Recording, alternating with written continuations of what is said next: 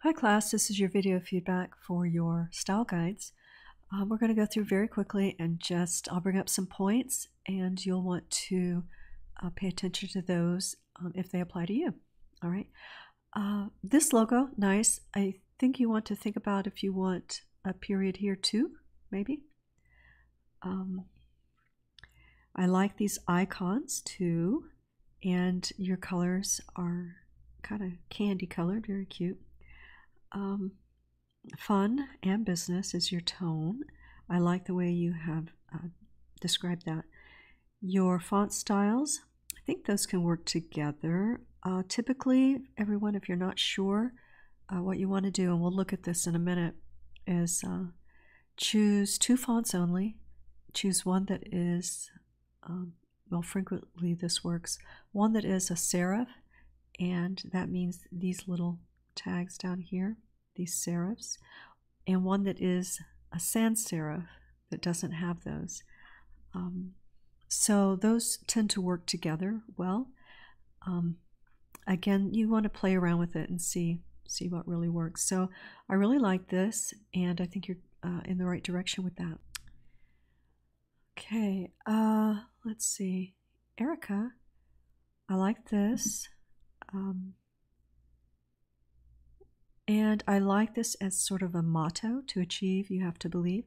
Your tagline, everyone, is going to be a description of what you offer, the service that you offer.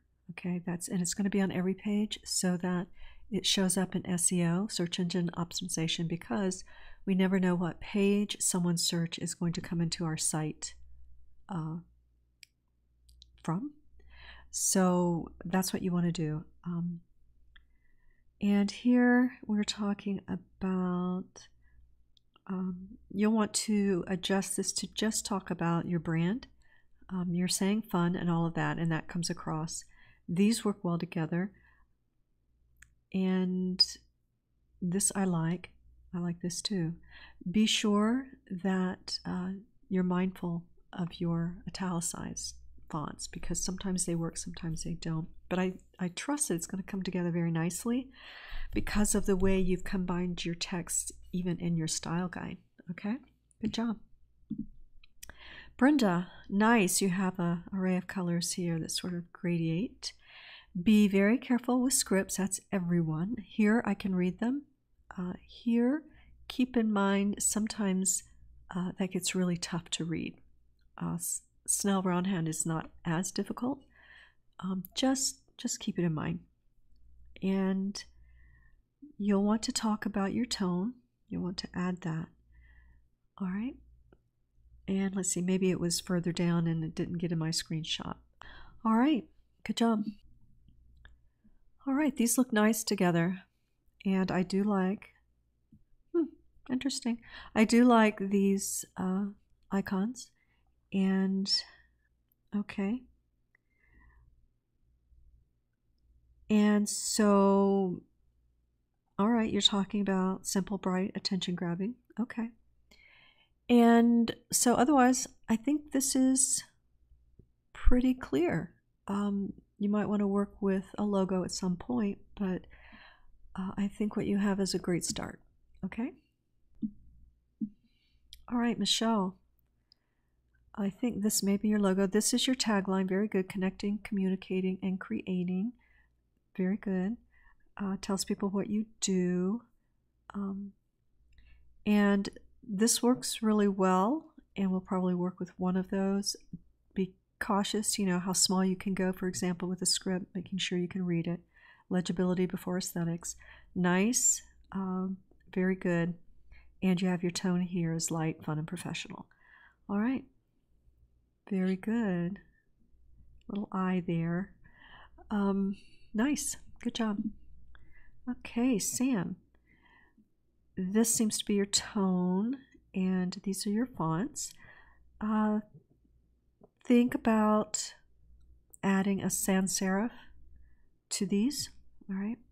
This is an interesting photo. Not sure what it is. It's kind of like a Where's Waldo kind of thing.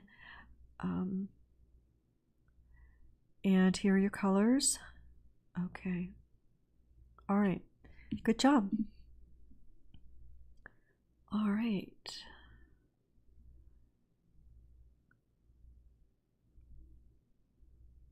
Okay, I like these. And you'll want a tagline that tells us exactly what your skill is. Okay.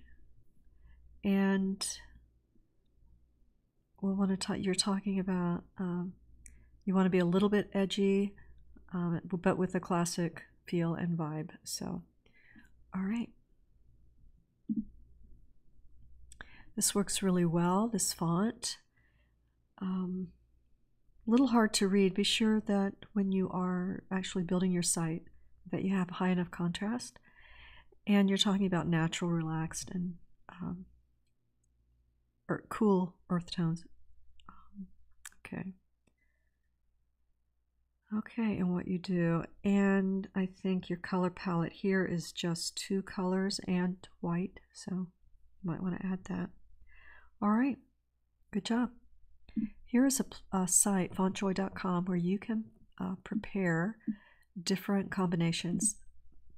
You can just select generate, and if you go balance, contrast, or more similarity, you'll find some of these. If you want to go really high contrast, it'll get more into maybe some decorative fonts, for example.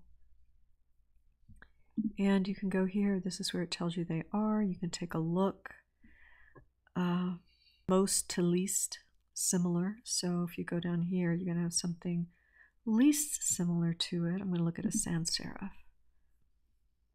Sorry.